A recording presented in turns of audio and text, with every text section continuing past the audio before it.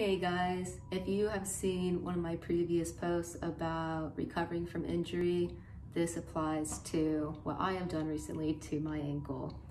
Basically, a week ago, I sprained my ankle and now had to go through my process on curing and healing it as quickly as I can since I'm in season and I don't want to be out of playing for too long.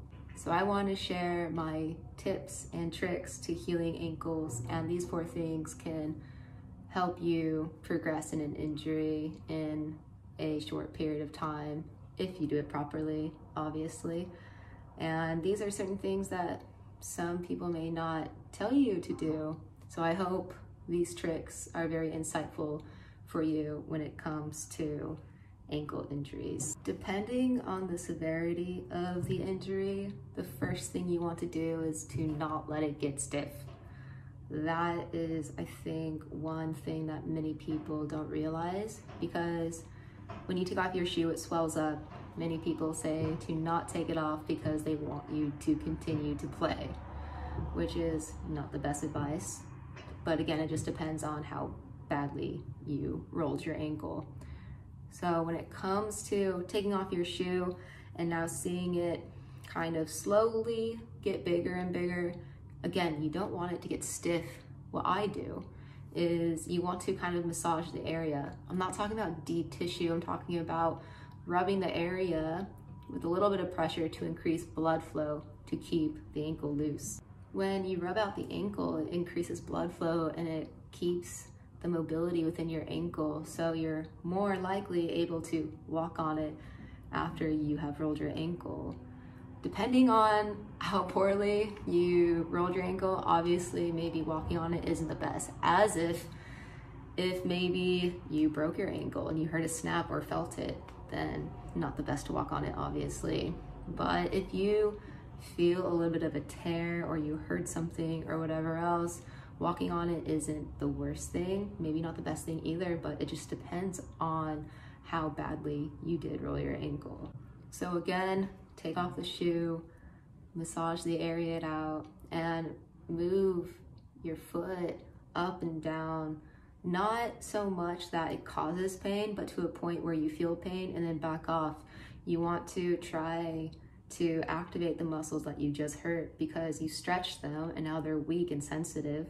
So if you move in the range that you're able to without pain and consciously activate those muscles, then they're not going to be as sore as you think they would be. And after that, you're able to slowly walk on it. And when you get home, these are the next steps to take. First thing to do, if it's really swollen, ice it. Ice it, elevate it, try to reduce the swelling, but ice for about 20-25 minutes and have something that's able to go around the whole ankle. A lot of ice packs don't do that. So the best thing you can do is get frozen peas, because that can actually surround the whole ankle instead of having little parts of your ankle get ice on it, basically. After you have iced your ankle for 20-25 minutes, then you're going to want to apply heat, and applying heat is going to increase blood flow to the area, and that's what you want when you want to enhance the healing process, because without the blood flow, then your little tendons can't really connect back to each other and heal quickly. Once you have put heat on the ankle for 10, 15, 20 minutes, however long, not too long, then this is where you get a massage oil, CBD cream, anything that is good for massage, because then you want to rub out the area. And I know this sounds really counterproductive, but what it does, again, it increases the blood flow, and what it helps is enhance the mobility, again, in your ankle. Obviously, you don't want to push super deep into it like a deep tissue, but you want to massage the area so it loosens up the fascia or the connective tissue around your muscles so you can increase your mobility and strength. After you have massaged your ankle for about 10-15 minutes, all around the joints and everything, that's where you want to now strengthen it a little bit more than before. So you want to, again, point your toes up and down as much as you can, full range to the point to where you feel some pain, but not too much pain, because you don't want to overstretch those ligaments again. So point your toes as far as you can, bring your toes up as far as you can, and do that for 10 reps. And then again, massage the area, point your toes up and down again, 10 reps, massage the area. You want to do that kind of process about 3 times, and then rest your ankle for about 1 to 3 hours. You want to rest your ankle after doing all that, because now that's the time for it to actually go through the process of having the fibers connect again. You increase the blood flow, you increase the range of motion, you've loosened up the tissue, so you can increase the range of motion. So now when you rest and you have your foot elevated and you're sitting there watching TV or whatever, it now gives your ankle that chance to be still and connect those fibers again. But after resting for about 1 to 3 hours, you want to do that whole process I just said again, because you don't want your ankle to become stiff again. So as time goes by and those tissues are connecting again, you want to ice it if it's still swollen, apply heat, massage with CBD cream or massage oil, and then mobility again. And you want to do this process religiously. I personally do this whole process as much as I can throughout the day.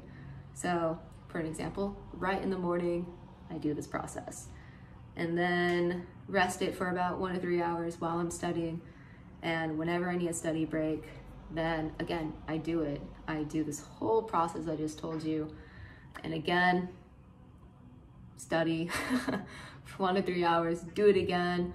And the more mobility and strength you feel, then you can progress to more challenging exercises to gain your strength back and mobility back.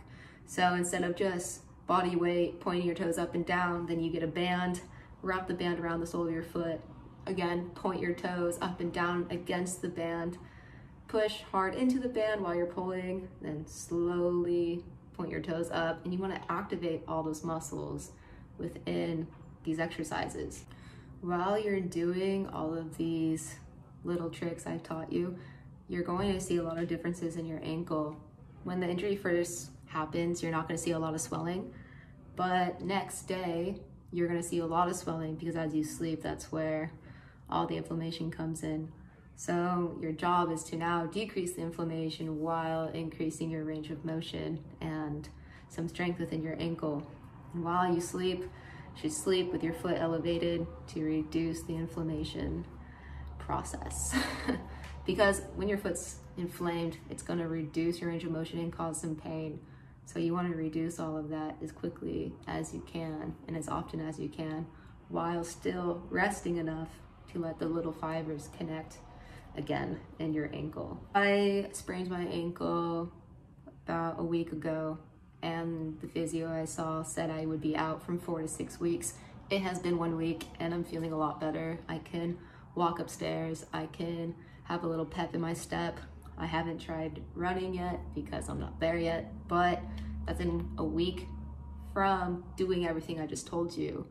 It would take from 4 to 6 weeks if I wasn't as determined and dedicated in my rehab. If I did it once a day, then obviously it's going to take a lot longer.